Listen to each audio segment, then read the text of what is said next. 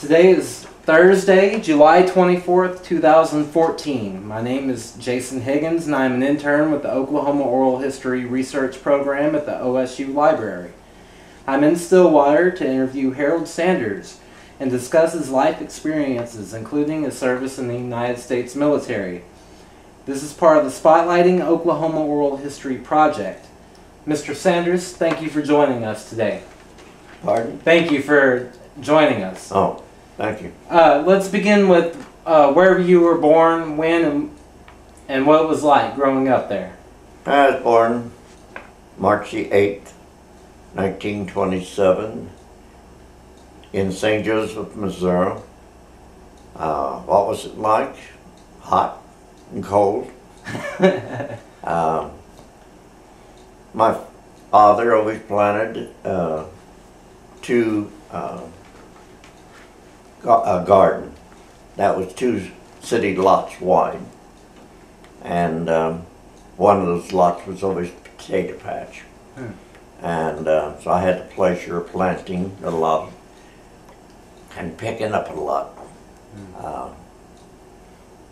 Most of the time I had a very pleasant life and enjoyable. And you grew up during the Great Depression. Tell me what that was like.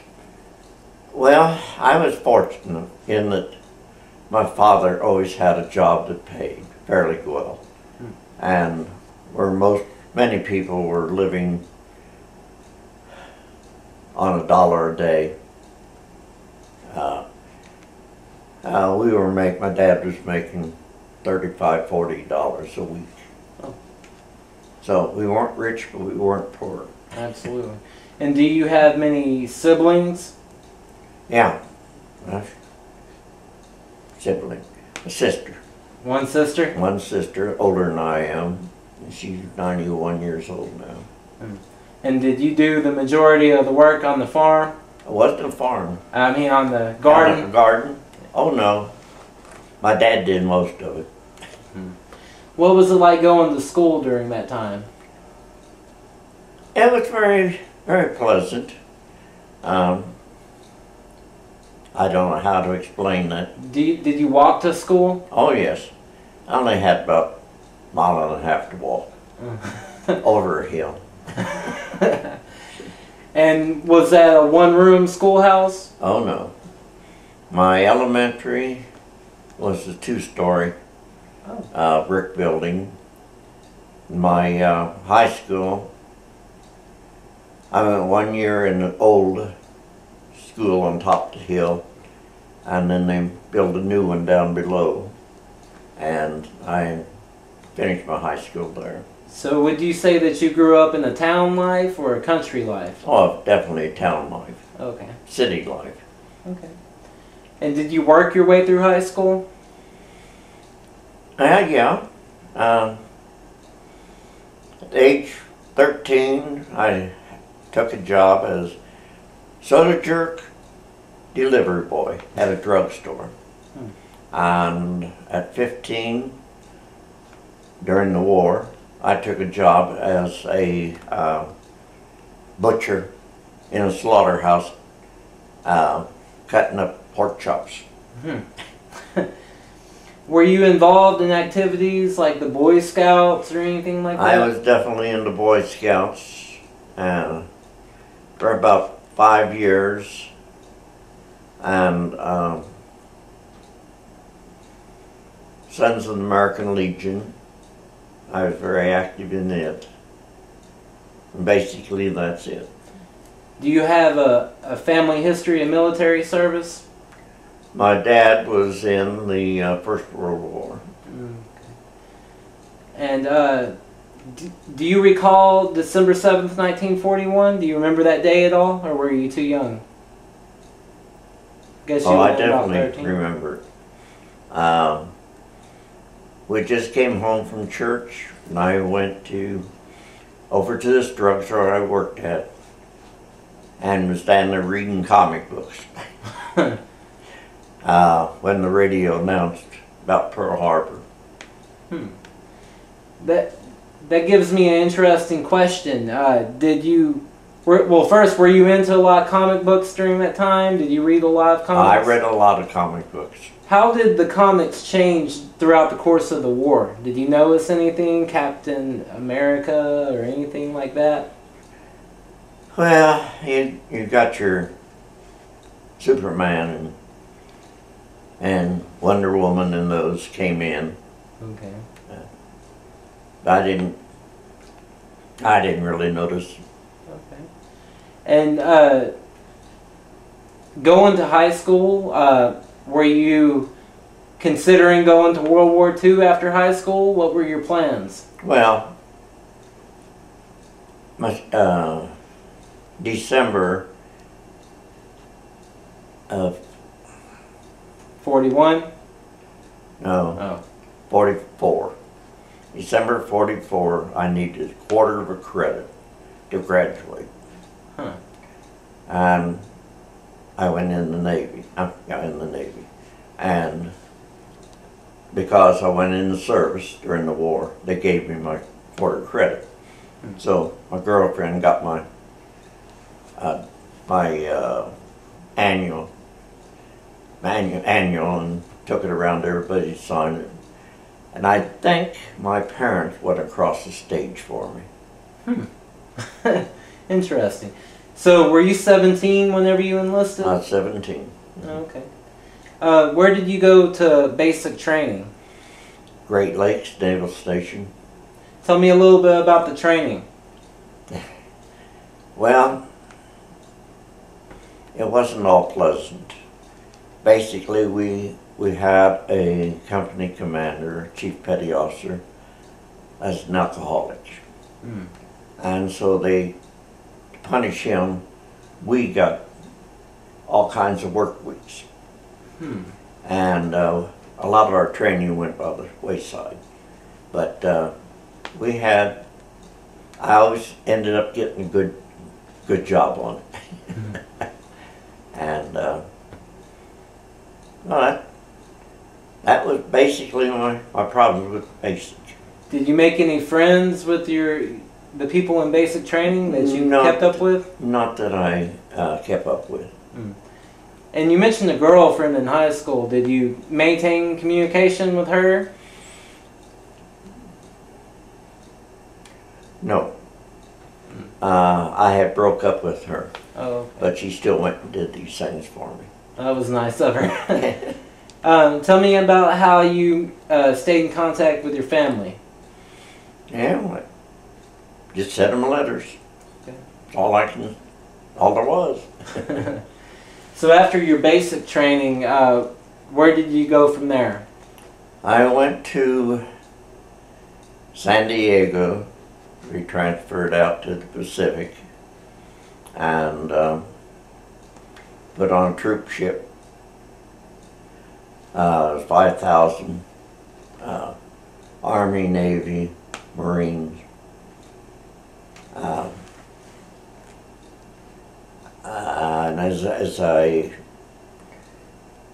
And after we got over there to a big island called Mogmog, I was set off of the transport into a repair ship. Middle of the night, everything happened in the middle of the night. And there the captain, first thing, wanted to show his authority. So in the Navy you have seamen and you have firemen. And the firemen basically work below deck. The seamen work above deck. So he said, I want all you seamen over here on the port side, all you firemen over here on the starboard side. You firemen are now seamen, you seamen are now firemen. Didn't make any difference what our aptitudes was, what the Navy decided we should be. He showed his authority. Huh. So which side did you end up on? I ended up as a seaman. Had a very rough job. They put me in communications, as the radioman. I knew nothing about radios, still don't. But they put me in the emergency radio shack. And first thing, second class petty officer asked me if I knew how to make coffee. Well, I don't want to show my ignorance. I never made a pot of coffee in my life. But I remembered somewhere having heard Paul Harvey on the radio say that you make a pot of coffee, 1 spoonful of grounds per cup, and 1 for the pot. Well, I didn't know if that was 1 for each cup for the pot. So that 10-cup pot got 20 spoons of coffee ground. Well, if you've never been in the military, enlisted men never saw a teaspoon. All we ever had was tablespoons. So the spoonfuls of coffee were tablespoons. Well, when it got finished, I was elected the official coffee maker. And I had the pleasure of going to commissary and picking up 2 pounds of coffee every day, because that's how much I made. So everyone was all hyped up on caffeine. Oh yeah. Yeah, you could say. You know, you could pour it almost. Well, go ahead. What other food and drink did you have while you were in the Navy on the ships? What? What other food and drink did you have? Well, this ship, it was a repair ship, stayed back away from most of combat.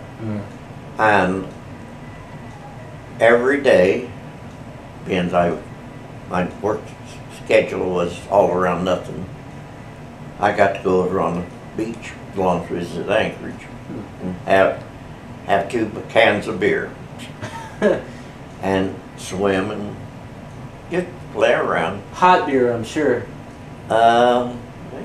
Yeah. Pretty warm. So. But the food was good. So you got to try some of the local food? Oh no. Oh. No. This last year, there was a typhoon hit a little town in the Philippines called Tacloban. Well, according to the pictures, it has grown considerably. Because when I was there was one house and a school. And the rest of the village, I don't know where it was, I never saw it. But according to the news, it had grown considerably. But the name of the town I was at was Tacloban. Did you ever interact with civilians? Not there. Never saw any. But my job, besides making coffee, was I was supposed to proofread the mimeograph sheets that the second class petty officer typed of the news for the day, and put them on mimeograph paper. And then I had the job of running a mimeograph machine. And it was generally 4 or 5 pages, maybe 6 pages long. A lot of hand turning. But then I had the pleasure of delivering. And I'd go into the officer's wardroom. Of course, there's all in bed. This middle of the night. And fill my shirt up with their fruit they had left on their table. Then I'd go down the warrant officer's wardroom, do the same thing. Chief petty officer, and do the same thing. I always took the baker a paper or 2. I always got a pie. I'd go to the butcher shop and I generally get a ham sandwich. And I had a lot of fun. And then I took all this food down to where I worked. Huh. And put it in a drawer and everybody ate it. Oh. You didn't try to make any money off of it? Nope. I hear a lot of stories about gambling in the Navy during World War II. Did you guys play cards or anything? I don't believe I played a game of cards while I was there. How did you guys pass the time whenever you weren't busy? Well, writing letters. Yeah. How long would it usually take to get a letter back? Oh, I never stopped to think about that. Huh. But it wasn't very fast. To back up a little bit, how did you prepare yourself before you deployed to the Pacific Theater? Did you talk with family, friends? How did you prepare yourself mentally for going to war? Well, I never really thought about it. Really? When I joined, I joined. Interesting. And you volunteered because you were 17. Yeah. What led you to volunteer? Well, I didn't want to be in the Army. And I didn't like the idea of sleeping in the mud. Mm-hmm. And so I thought I'd take the Navy. Okay. So. All right. So tell me about some of the locations that you went to. You mentioned the Marshall Islands. Island. And then I went to Lady Gulf and spent several months there. Then we went to Okinawa, to Buckner Bay, and stayed there for, well, besides going out for a typhoon, we stayed there for probably 3 months. And it's your time on Leyte. Did you go on the island? Went on the island to have my beer. Couldn't drink on ship. Okay. Not supposedly. Oh, yeah. And were the visible signs of combat still? Well, in that particular area hadn't been tore up. Okay. But there was a Catalina bomber that had crashed on the beach. Huh. And it'd been there, I don't know, who knows how long. Interesting. And what about at Okinawa? Did you? On Oki, I had the pleasure to go and have my beer. Then I'd go wander. Sometimes by myself, and sometimes with 2 or 3 or 4 other guys. We always got into things. One day I found a crate that looked like a lettuce crate. Huh. And young kid, so I opened it up and started looking at it, and there was tubes that was wrapped up in paper and had pictures on them. And so I just took apart. They were a type of a mortar, I think. It had a spike that came down, you stick in the ground, take a match head that was in the bottom disc of it, and scratch this silver tip that was sticking out, and And it was a Japanese mortar round? yeah. Okay. And some of them exploded, some of them didn't, some of them let out smoke. So you fired them off? I fired them all, oh yeah. Last time I set 5 of them up and then left. Oh yes, then one time we found caves the Japanese had used, and one of them was ammunition, and we found a case of black powder. So we had to take some of that out and see what happened. Put it on a rock. This one guy said, I'll strike a match to it. Well, he was on the wrong side. He got black because when the black powder ignited, it went all over him. And did you keep any souvenirs that you may have discovered on these journeys? Yeah. I found a Japanese 20mm shell that had never been fired. And one of the times in our walking around, we found an ammo dump. And there's 4 of us. Just happened to be 4 pineapple hand grenades laying on the ground. So we each took one.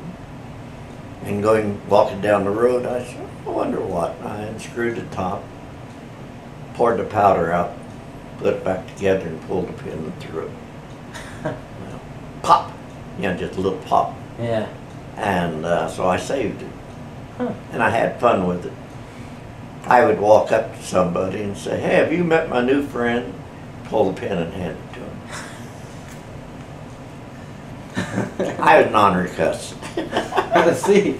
But one day, Chief Warrant Officer walked in on me, and I had him sitting on a table. He stepped back out the door, and I had to report to him. I was informed I would get rid of him. Well, I didn't. But anyway, I had him here for a long time, at the house for a long time. And when they made me a munitions person, there had been discussion about people stealing munitions. And I decided it'd be better just to get rid of them. Oh, I see. In case. There shouldn't have been any problem, but anyway. I didn't know, so I trashed them. And in Okinawa, were there civilians left on the island? There were, but I couldn't find any villages where we was walking. And except one time, there was 3 of us walking down this road, following an ox cart. We wanted to see a village.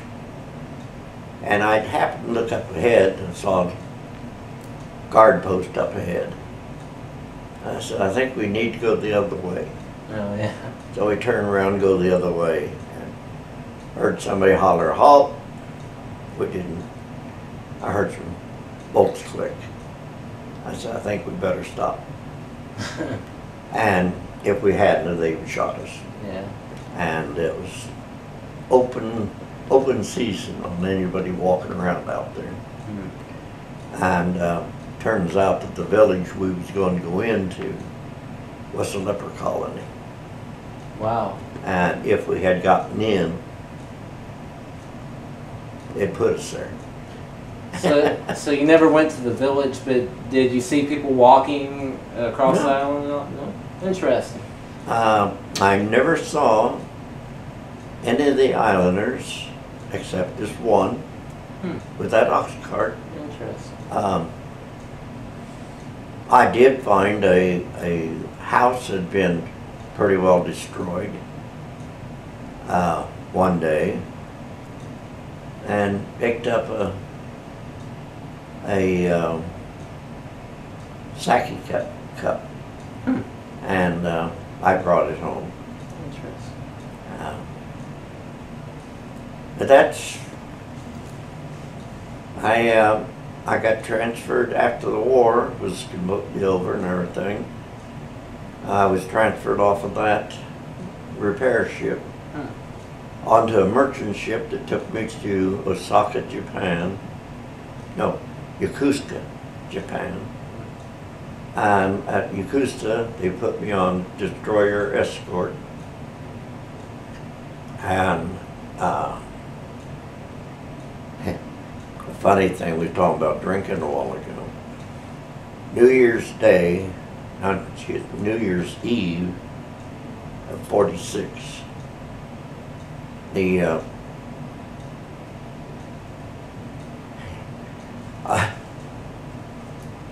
there was a bunch of drunks. That's the way I could describe it. Found out that every lifeboat and life raft on that ship didn't have a drop of water on. Had nothing but Raisin Jack. And they decided they was going to celebrate. So the captain and everybody got involved in a big party. And coming back from Japan, the captain decided we needed some recreation. So I stopped the destroyer escort in the middle of the Pacific. Just go swimming. So we all went swimming. And some of the guys started climbing the masts, going to jump off the yard arms. And he stopped that. Oh, yeah. And that was a little dangerous. Of course, we had a boat out there going back and forth with riflemen on it to shoot any sharks. But I never saw any. Where were you when the war ended? I was in the Philippines. And Doolittle had left from the Philippines. I believe so. No. No? No. Doolittle went off of an aircraft carrier. Okay, okay. And he and his other pilots they had special training to take a B-24 off of an aircraft carrier. Oh, yeah, I'm thinking the wrong guy. I'm sorry. Whenever they dropped atomic bombs, they left from that area. No. The atomic bomb, if I remember right, was blown out of Saipan. Okay. If I remember right. And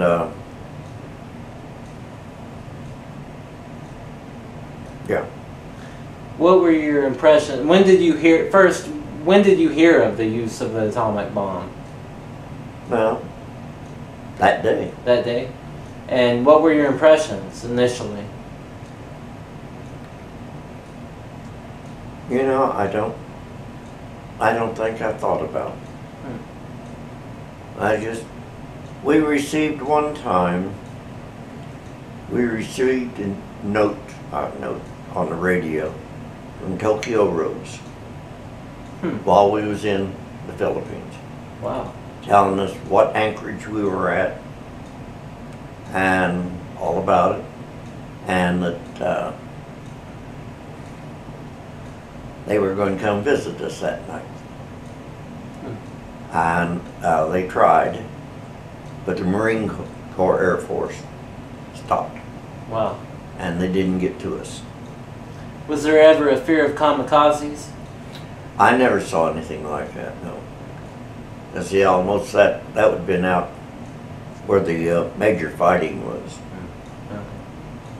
And so whenever you went on the mainland of Japan, what did you think about it? What did you think about the culture of Japan? I enjoyed it. It was different.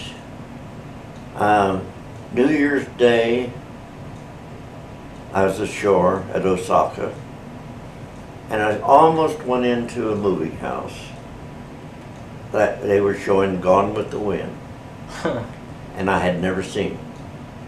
Then I got thinking about it. Now, if we just beat these people, and you're going into a dark movie house with a bunch of them, I think you better think about it. So I didn't. Then I wanted to get my picture painted on a silk handkerchief for my mother. And I stopped at this place to do it, and they had two Marines there that was getting theirs done. And they didn't have any use for those Marines. And when the Marines left, I told them what I wanted. Okay, sit down here. And they got a hibachi and sat between my legs for my hands out over it to keep my hands warm. It was quite cool. And I had a cute little girl hold my hands too.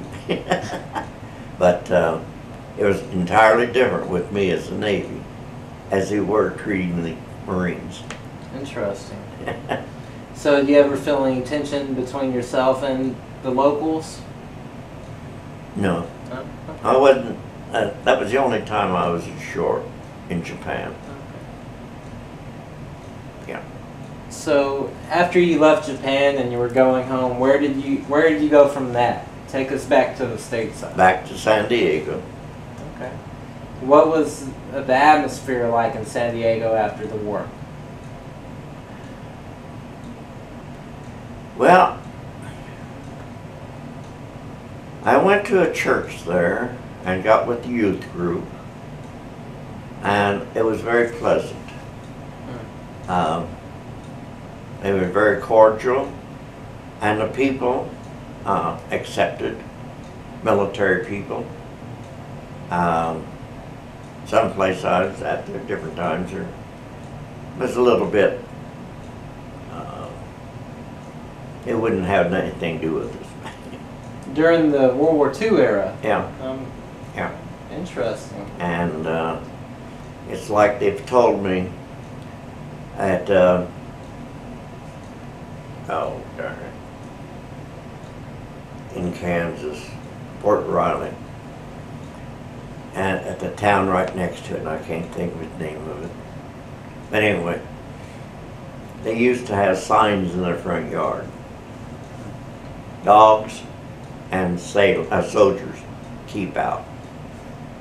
Ticked off the soldiers because they put the dogs first.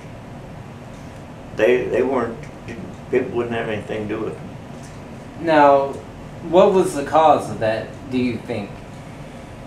Was it the reputation that the Navy had for going Well, to this was town? Army. Oh, Army, okay. That would have been Army people, but the people just didn't have any use for them. They didn't want to associate with them. Interesting. What were your plans after the war? Well, I just went home, went to work in the slaughterhouse, and decided I wanted to go into the railroad business. I went to business school to learn telegraphy, and 6 months later I was what they call on the extra board. You go here for a day or a week or a month, and you go here for who knows how long, back and forth. And that's how I met my wife, because they had sent me to her hometown, and I worked from midnight until 8 in the morning. Then I asked railroad telegrapher and station agent, and in the date mornings I'd go up to the local pool hall after I got off work, and there's always 1 or 2 or 4 or 5 high school boys there. We'd go hunting, and it was very pleasant. How did you propose to your wife? Well, I first met her by going into, that's not right. I first saw her when one of her classmates and I had been hunting and went to Greasy Spoon for lunch, and her and her girlfriend was in there. And I told this boy, "That's the prettiest girl in school." And they all got through about the same time, so he caught up with them and told her. Yeah, I went to basketball games and stuff, and she played basketball. So after the game she was in, she came and sat down in front of me. Happened to have a seat. And we got talking. And I dated her then, and it was a long drive after that. And how did I propose to her? We was out one night.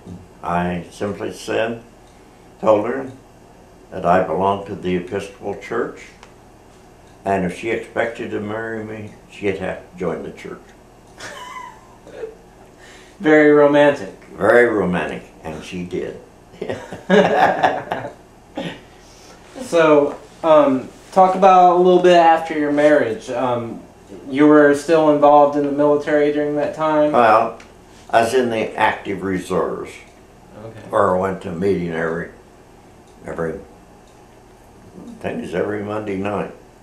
But anyway, then I got recalled for Korea had started. We got married in March of 50 and June of 50. Korea started.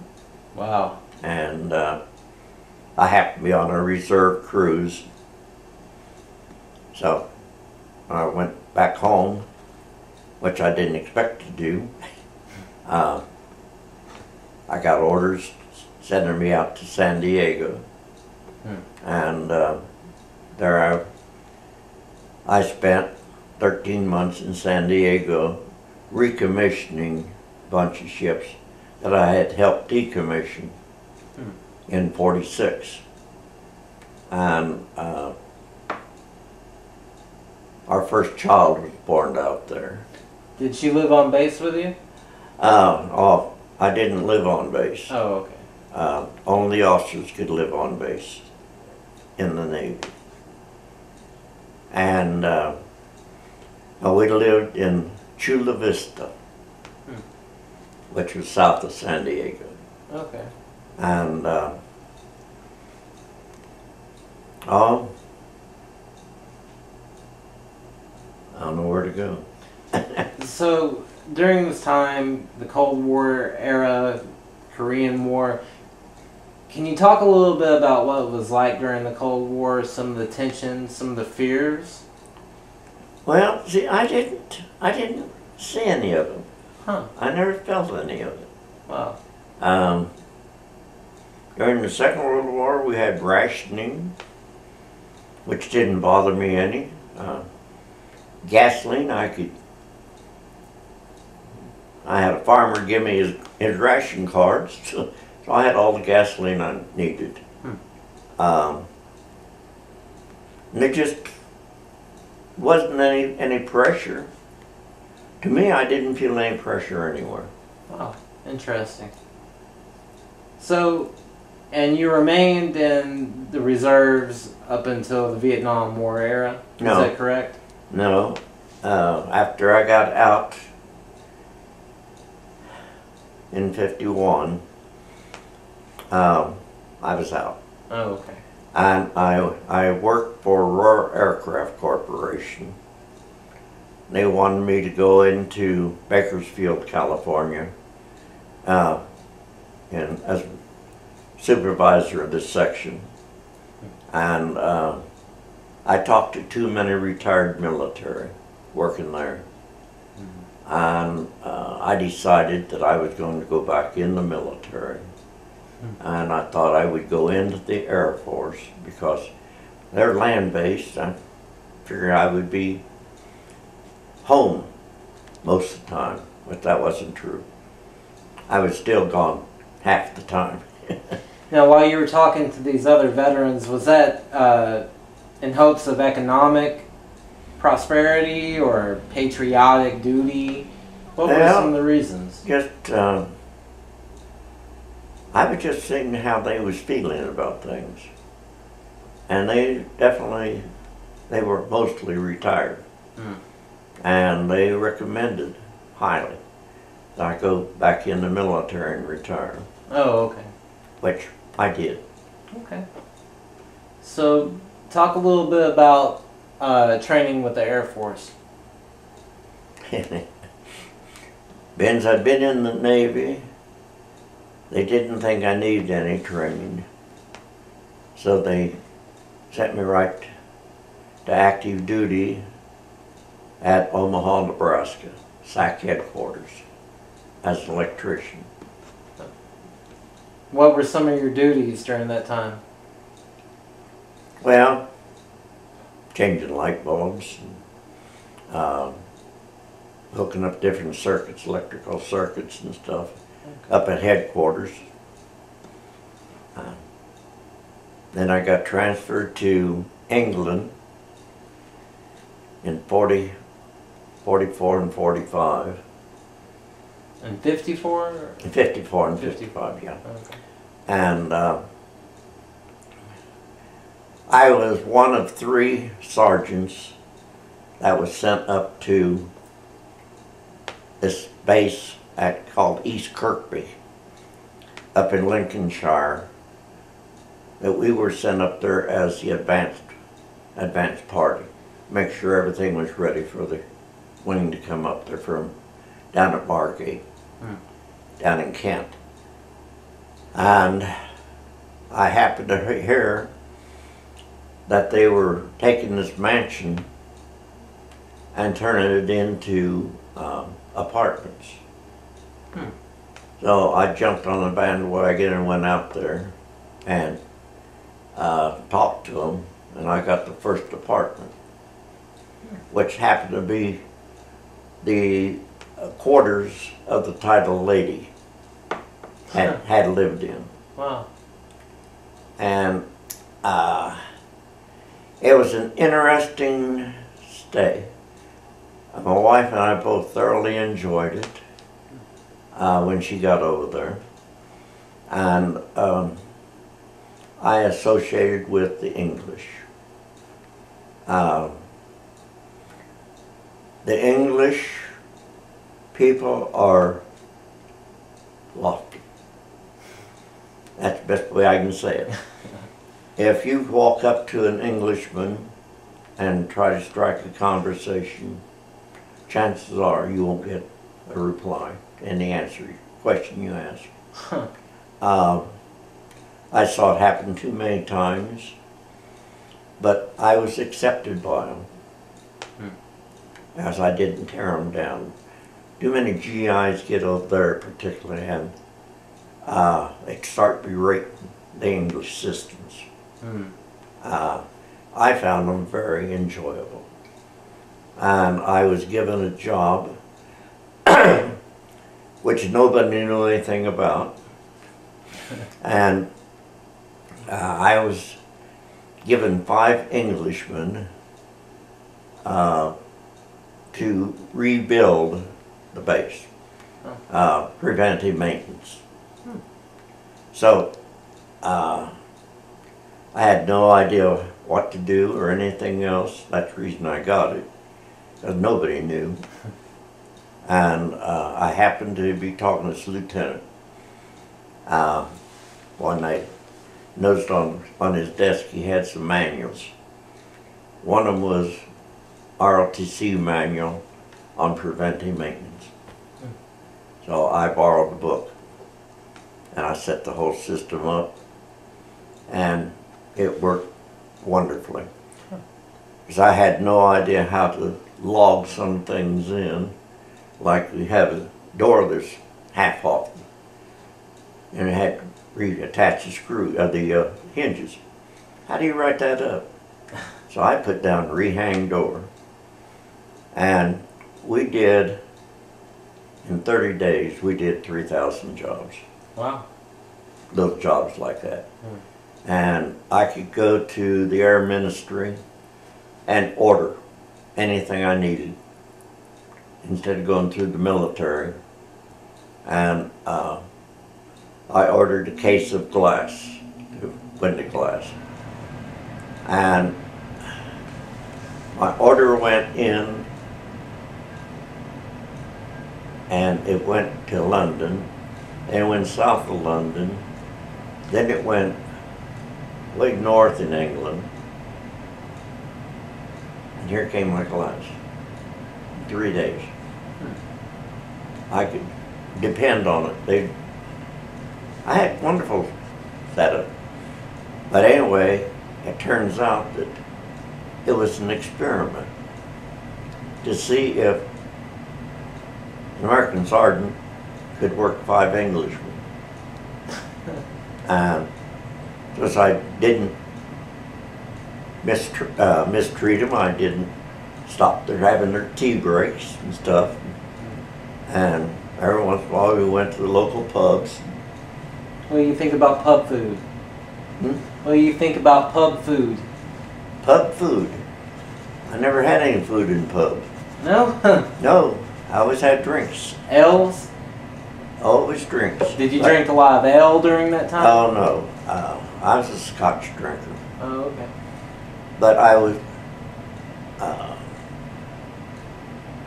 the title lady had maintained the right to hold dances in the ballroom downstairs. And I was at one of those dances and went upstairs to check my fireplaces. And while I was getting wood, the chauffeur for the title lady was up in the hall and asked me if I minded if the title lady's daughter and son came up and saw what they had done to the area. I welcome. So they came up, and that was around 10 o'clock. 3 o'clock in the morning, they finally leave. We had a very enjoyable conversation. She was the the wife of a doctor in London, and her brother, Michael, had been a big game hunter in Africa for the government. And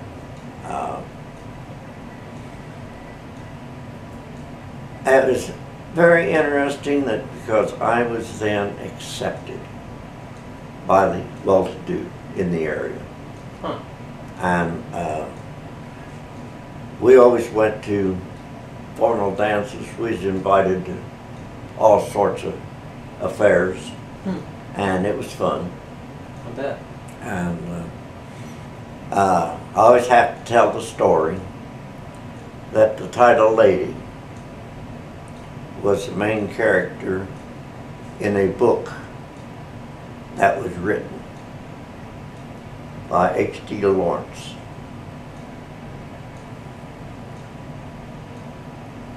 Oh, Lady Chatterley's Lovers. And it was banned for quite a few years in the United States. Yeah. She was quite a young lady.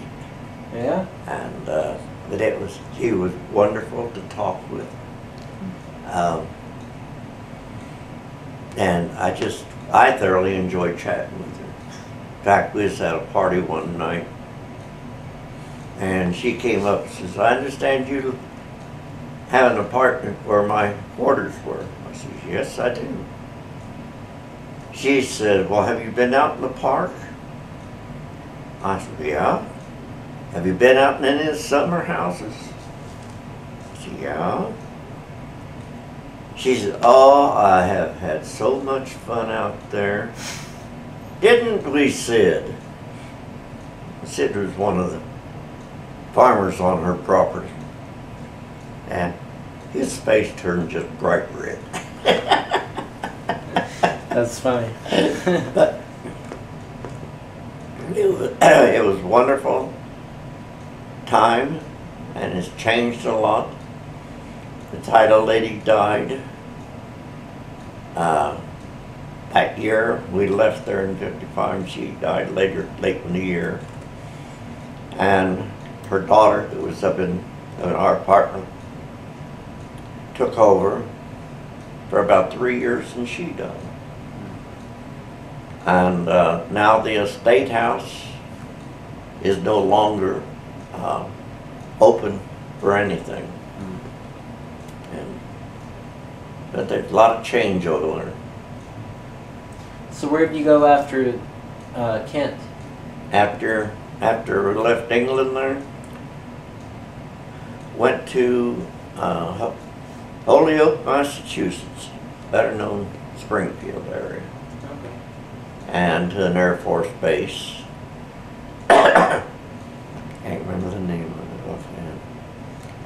But from there I went to Thule, Greenland. Left my family there.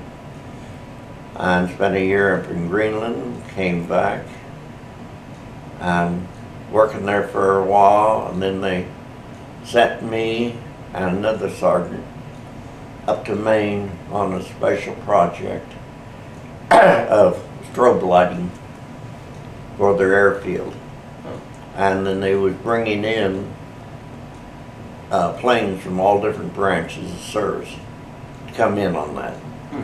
And one Marine pilot dropped in and flash hit him.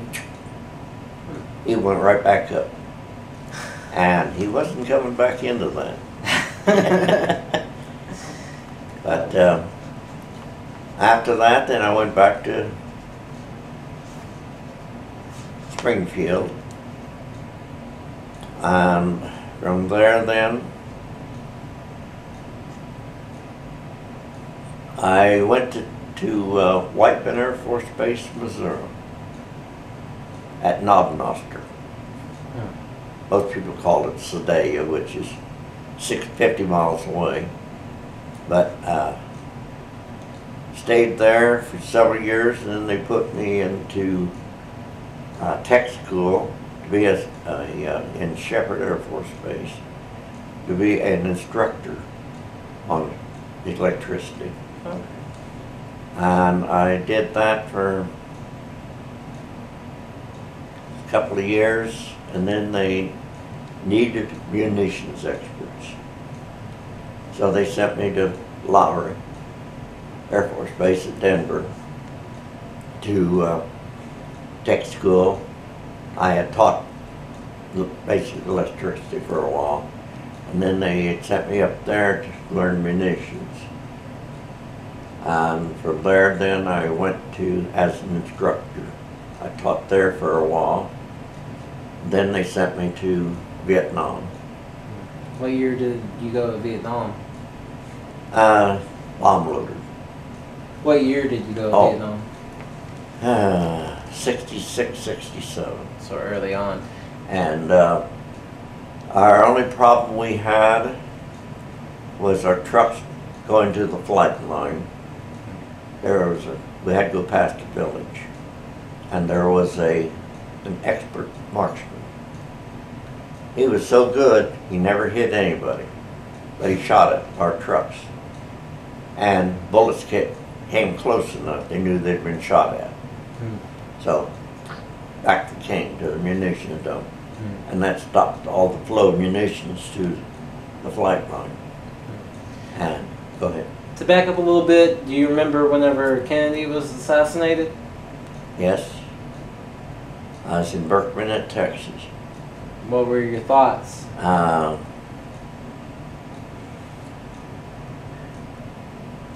Well, I thought,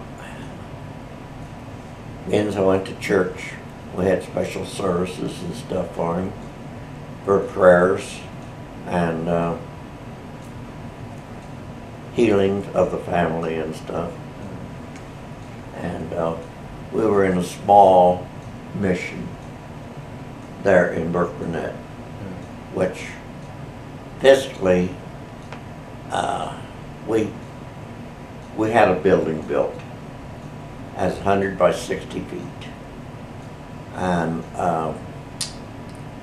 myself and another sergeant did all the electrical wiring in it.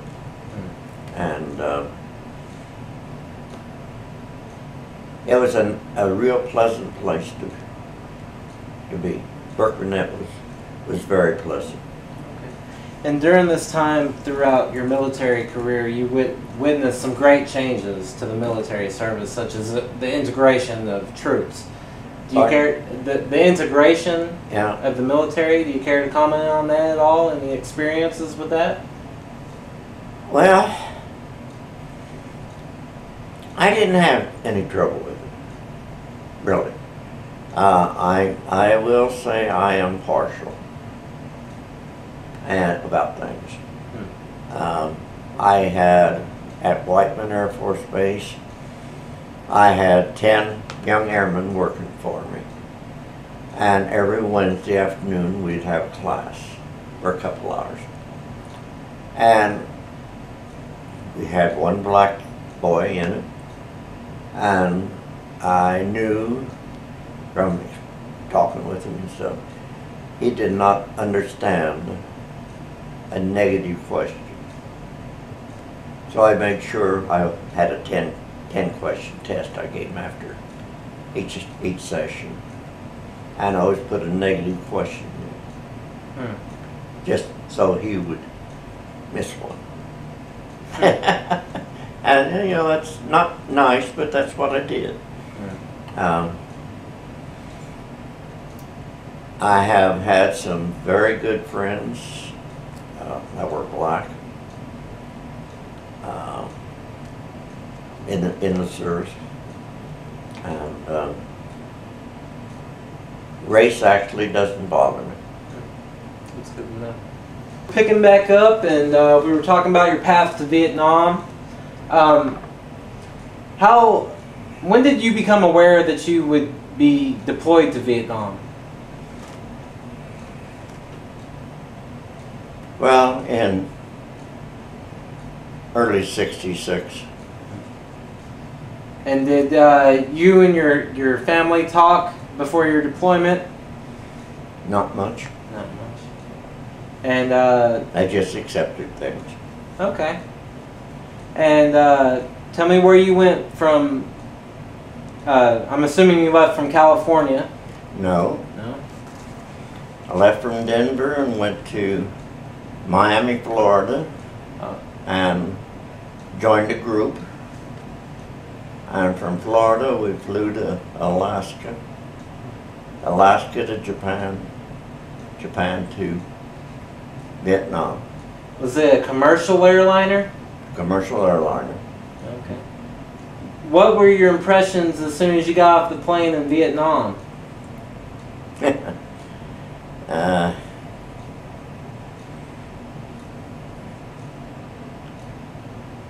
I don't know how to say that.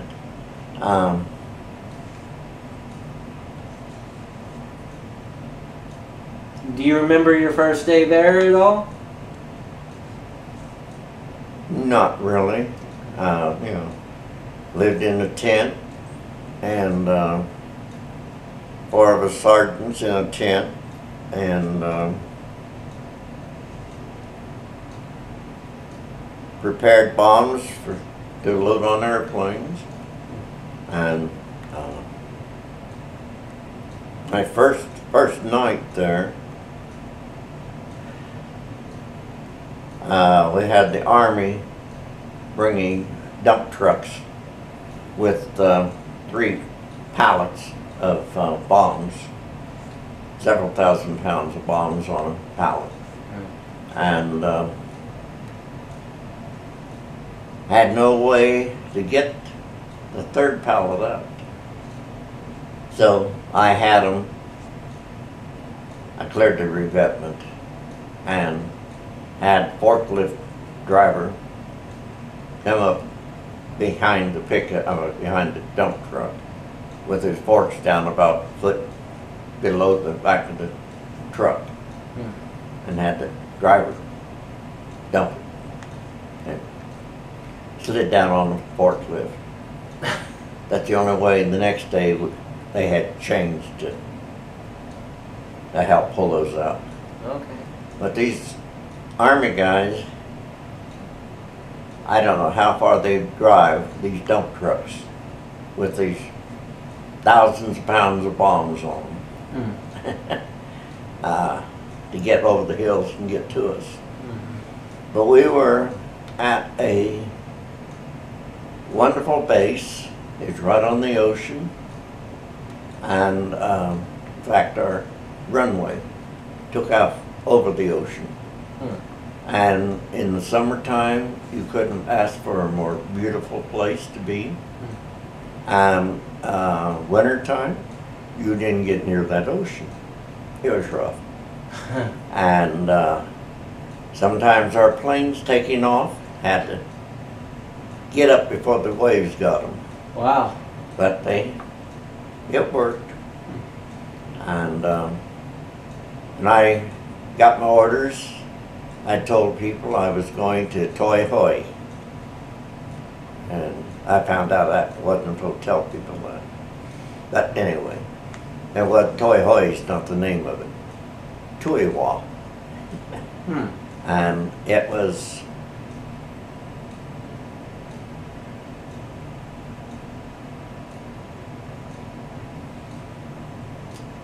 a nice overall base. And what can I say? What did you guys do to pass the time while you weren't working on base? Now, I played cards. Mostly not gambling, but Just cards. cribbage and stuff like that. Okay. And how did the food compare? Well, we got over there in November, just before Thanksgiving. And I believe I had the best Thanksgiving dinner I had ever had in the military. And it was all cooked on ranges outside. And delicious. And yeah, you had trouble getting salt out of a shaker. And your sugar had bugs in it. And you just had to be careful how you ate. Pick those bugs out. Well, if you picked too many of them out, didn't have any sugar left. But it was interesting. Okay.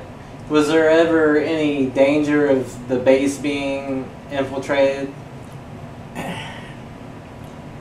We had ROK troops. I don't know what ROK is. It's the Republic of Korea.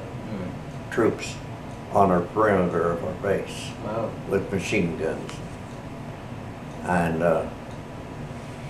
then out away from the base, for 30 days we'd have the 101st Division out there moving around trying to find enemy. And then the next 30 days we'd have the 176th Division. And they traded off. And other than snipers shooting at our truck drivers, we didn't have any problems. And in fact, my last day there, I went to supply to shake hands with my rifle because I hadn't seen it for a year. And I wished I hadn't. I hadn't even taken them out of Cosmoline. If we had ever been attacked, it just wouldn't have, people wouldn't have had guns, but we weren't. So. Well, the 101st was a fairly elite division. That's the 101st Airborne, yeah. Yeah, and then the South Koreans, they were battle-hardened veterans as well. Yeah. Did you ever interact with any of those guys? Well, no. Actually, we never saw the 101st or 176th. We just knew they was there. And I got ready to go on R&R to Hong Kong from there. And I was waiting for my airplane. There was a 6x truck came up. Had a bunch of Koreans on it. Not Koreans, what was it? Vietnamese on it. And they were all blindfolded and their arms tied behind their backs. And when I got to Hong Kong, I read in the newspaper, they had been a bunch that had been discovered in some caves and tunnels. And these were the survivors. And they'd bring them there to take them off someplace to, or I guess, find out what they knew. And but these were the survivors of that.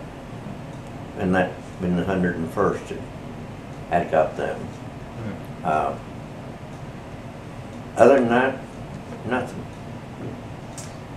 Was there ever any interaction with civilian populations during your time in Vietnam?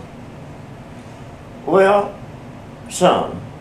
We could go into town anytime we had a day off.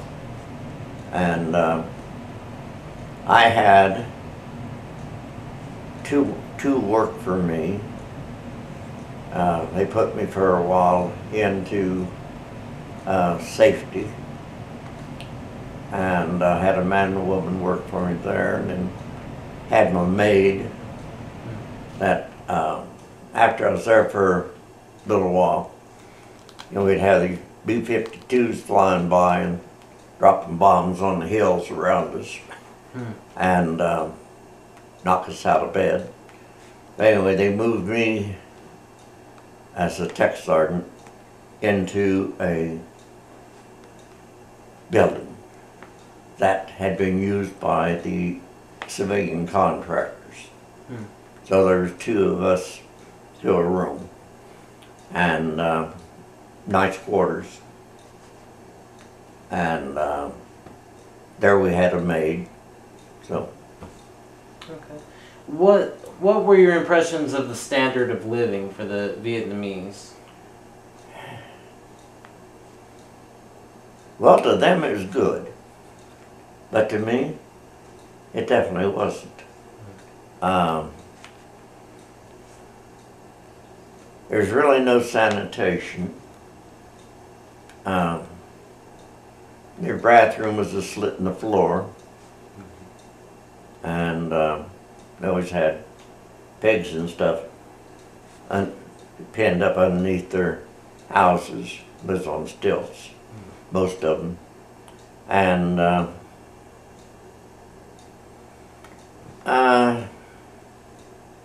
there was a beetle that was about 6-8 inches long. I forget what they were called.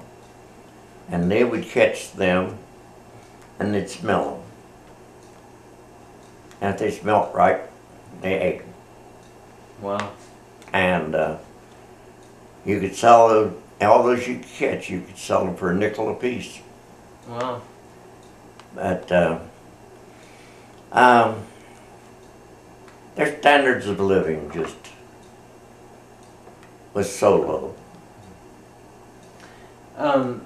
Was there ever any lack of trust between what you experienced with the military and the civilians? No. No, we didn't have any problems with them. Well, you mentioned the beetles. Did you try any of the local cuisine at all? Not in Vietnam. Primarily, you didn't dare. For instance, if you bought a Coca-Cola in town, you might not live through it. Wow. They had a habit of putting acid in them. And many times you'd get these bottles of Coke and stuff, and the lids were rusting off because they had acid in them. Wow. You know, you just never knew. So, I didn't partake. I went in town 2 or 3 times is all. You mentioned the R&R in Hong Kong. Did your wife meet with you? Oh no. No? It was only 3 days, and so she stayed in Ponca City. What did you do during your time in Hong Kong? Bought clothes. Bought clothes, and another guy and I took a taxi ride all around that area. Spent a whole day out, and went over to China border and the gateway between China and Hong Kong area, and had a very, very, that was Yeah, that's in Hong Kong, yeah. Very pleasant. I enjoyed Hong Kong. Their standards were considerably higher than the Vietnamese. How long were you in Vietnam? 1 year. Okay. And during that time, were you exposed to Agent Orange? Yeah. Now, I didn't know it because all the trees in that area had leaves. And Agent Orange was supposed to get rid of them. I didn't find out I was contaminated till I got here. And what effects have you had due to your exposure? Well, my diabetes, of course, and the a lot of my instability in my legs, my heart problem.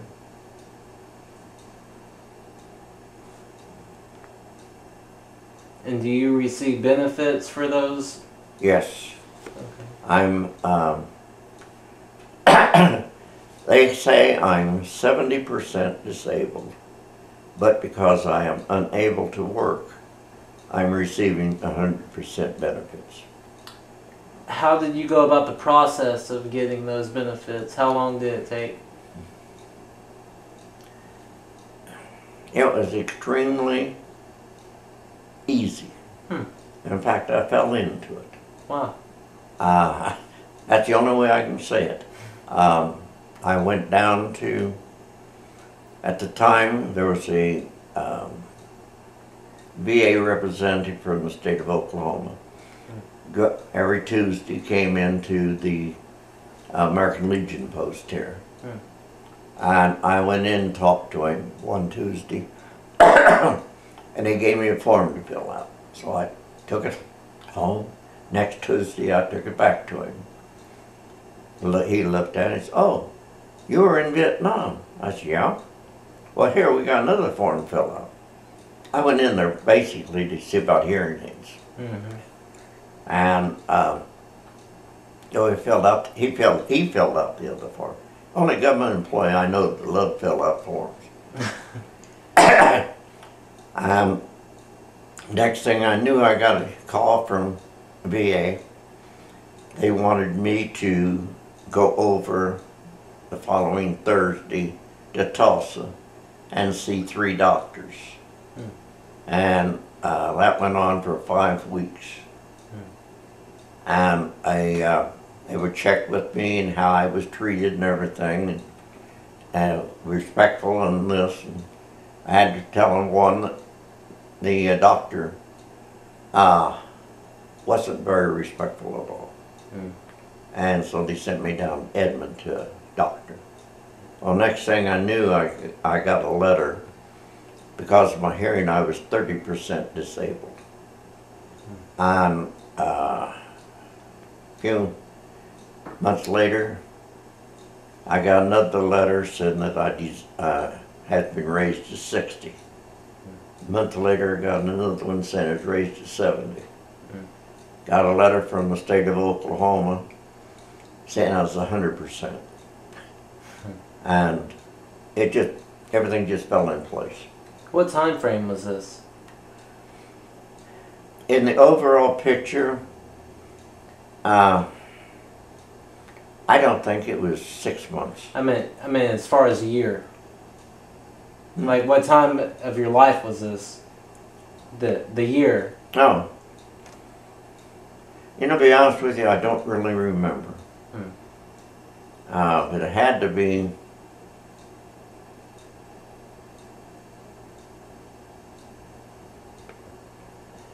in the 80s. Okay. And was your hearing, was that damaged from your military service? I think so. Okay. All right. And you said you were in Vietnam for a year. Whenever you got home, take us through your reintegration into the States. Well, when I came back to the States, family lived in Ponca City. And Being size of munitions, I knew I was going to go right back over. So I didn't take my family up to South Dakota, Rapid City, South Dakota, with me. And I didn't see any sense in moving them all the way up there and then whatever. And so they stayed in Ponca.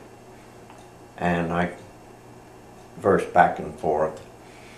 And then I got orders for Thailand. And I went over in Thailand in January of '69. And came back in January of '70 and reported to Vance Air Force Base for retirement. And on Master Sergeant started telling me what I was going to be doing. I said, "No, Sergeant, I'm here to retire. I'm not here to work." Oh. So I said, "When you get all the paperwork done, give me a call and I'll come over and take care of things."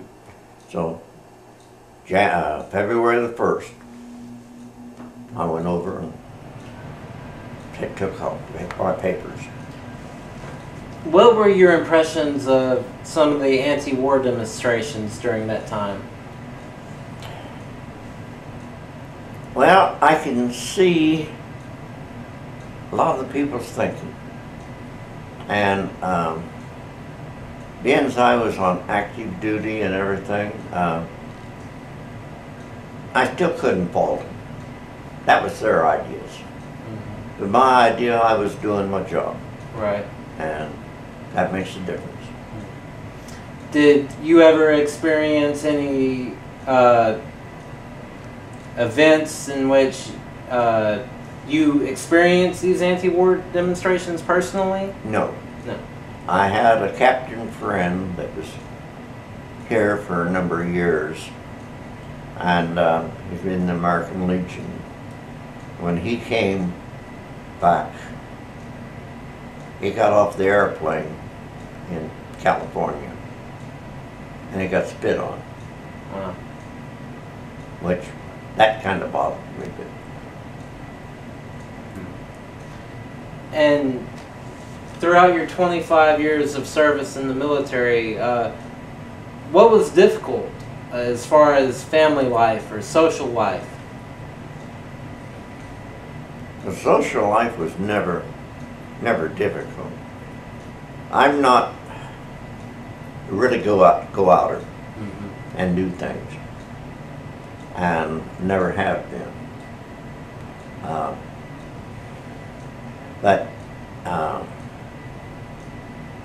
don't know. I just go with the flow. Were you involved in military-related organizations afterwards? No, excepting for American Legion, yeah, and past commander of Post 127, 129, and I belong to Perkins VFW, and I'm a member of the Disabled American Veterans. And you had 5 children, right? And well, I have 4 now. You have 4 now. Did your military service ever, was it hard being away from your children during this time? Yeah. Of course, right? Yeah. They did good though, and somehow they managed. Of course, I had a wife who was one of these, from a poor family, farmers, and 6 kids, and she was able to cook and prepare meals for at a nominal cost. So my military pay stretched. Absolutely. So you provided for your family while you were in there. So talk a little bit about Oklahoma. You've been in Oklahoma for going on 40 years. We moved here in April of '72, and we have thoroughly enjoyed living here. It's the only house we've had since we came to Oklahoma, to this part.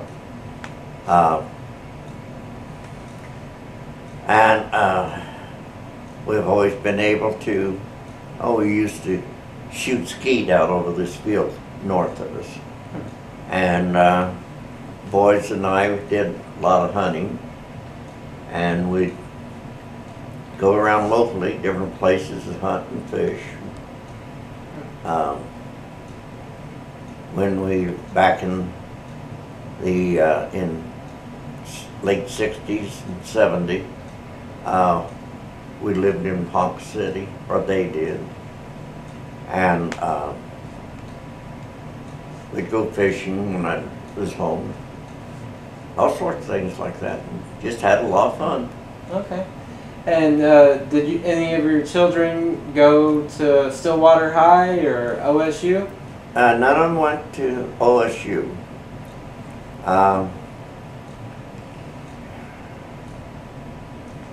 My oldest daughter and oldest son were out of high school.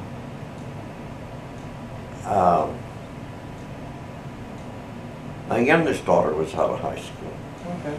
So my two youngest sons went to Pleasant View, which was up here, and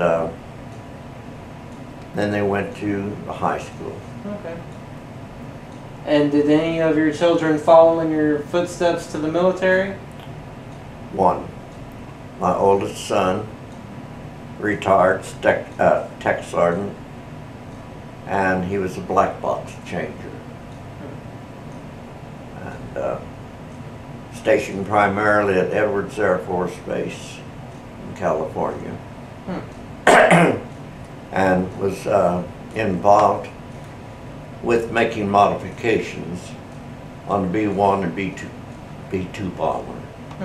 And working with the engineers.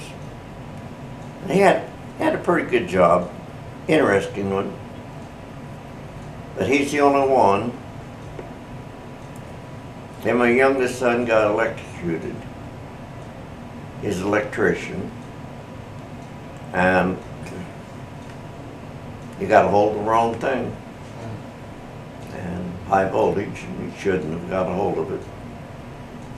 But it looked to him like it was dead, and it wasn't. That's true. Taken from the wrong direction. And then his next older brother has Sanders Electric here in town, and he's doing real good as an electrician. A lot of times people need something done, they'll give him a call. He may have to put them off for 2 or 3 weeks. Stays busy. But he's busy, and they'll wait for him. They know the quality of work he does. And then my youngest daughter has an accounting firm in Austin, Texas. And my oldest daughter is retired. She was working when she retired with the Veterans Administration Hospital in Lakeview, Lake City, Florida. Well, Mr. Sanders, you've experienced a great deal of change throughout your life. Yes. You're part of what's been described as the greatest generation. What are some of the greatest changes that you've experienced in your life?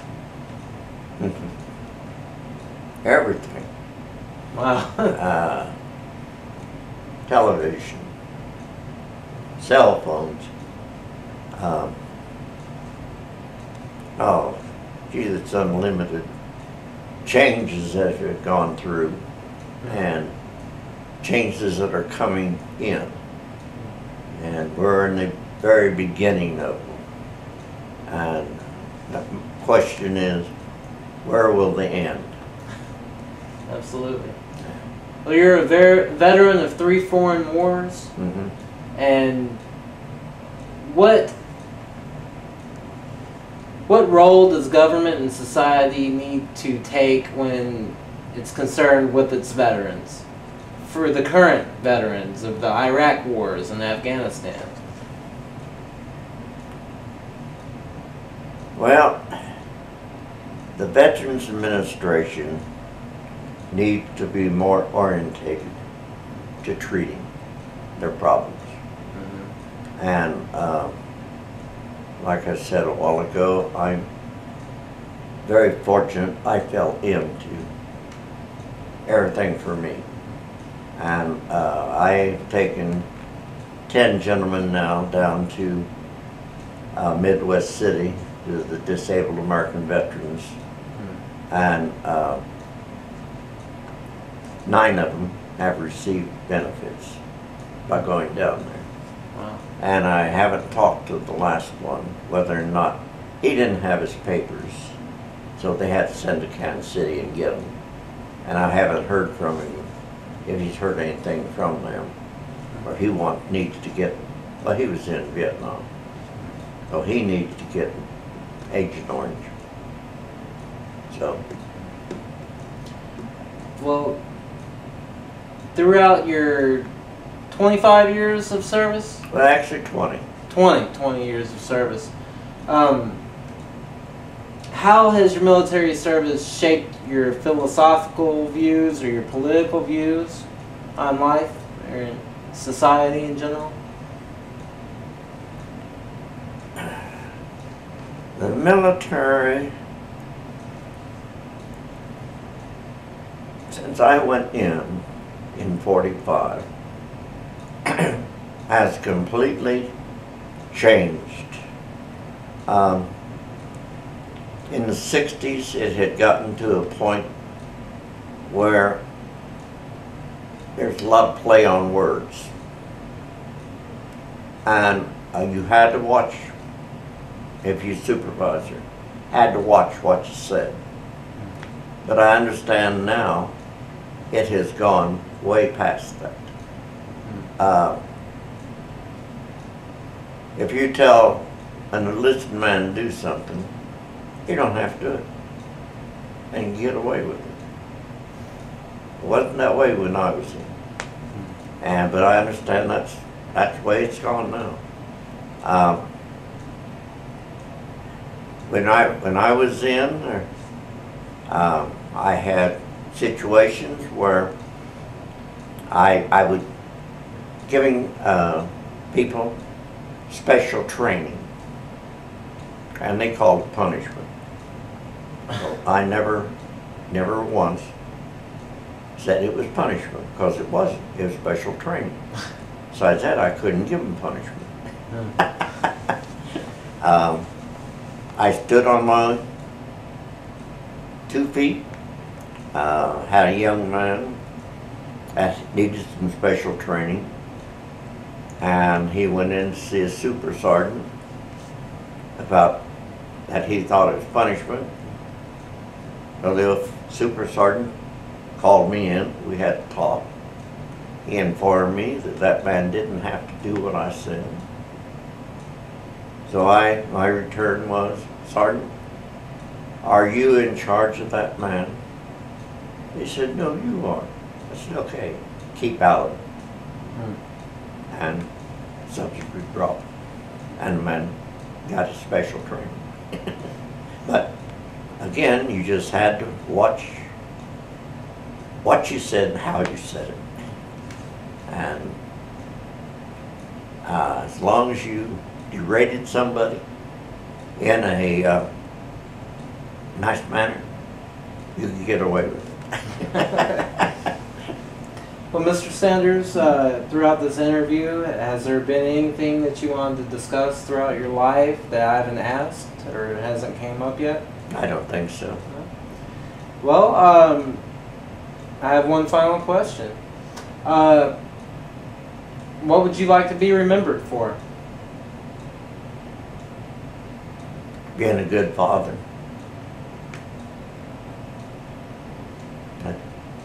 That's about it. All right. Well, I'd like to thank you for your dedication and your service to your country, and I'd like to thank you for sharing your story. Well, I hope it fills some spaces. Thank you. Wasn't a bunch of glory, but it was interesting. Thank you.